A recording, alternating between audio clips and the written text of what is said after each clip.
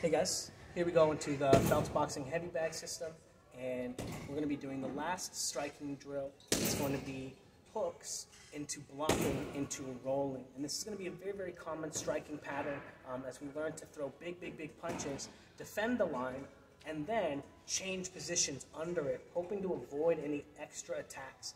As the hooks and stuff tend to wind up taking a little bit more time to throw, it's more important to be defensively savvy, but this is also going to allow us to chain our moves much more quickly as we learn to throw all these combinations without the blocks. So, here we go.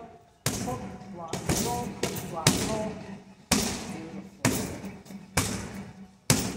And being able to drive our way through the bag and feel that we're doing it all correctly because we have the same ability to pick the bag up and drive our weight as we do when we don't have any of these other additional drills inside. Beautiful work.